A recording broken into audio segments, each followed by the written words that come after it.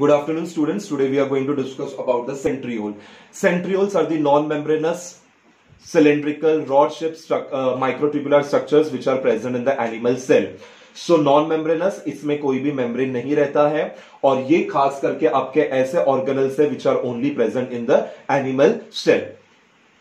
This centriole plays an important role in the formation of the spindle fiber during the cell division. Spindle fibers क्या है? Spindle fibers are the fibers which generally hold or pull the chromatic towards the opposite pole during the cell division. For that we generally require the centriole. Now besides to the nucleus or near to the nucleus, there are certain dense cytoplasmic material associated with this microtubules which are generally called as centrosome.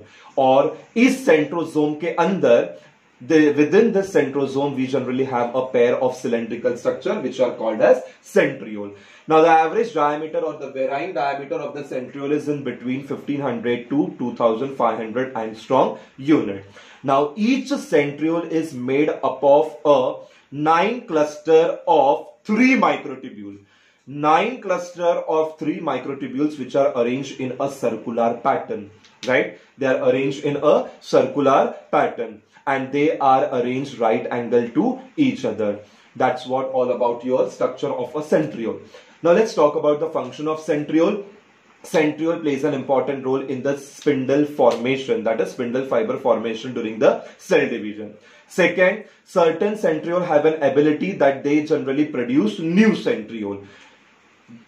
Third, you can say they play an important role in the formation and regeneration of cilia and flagella. You know cilia and flagella, they are the locomotory organ. So for the formation of cilia and flagella, this centriole plays a very important role. That's what about centriole.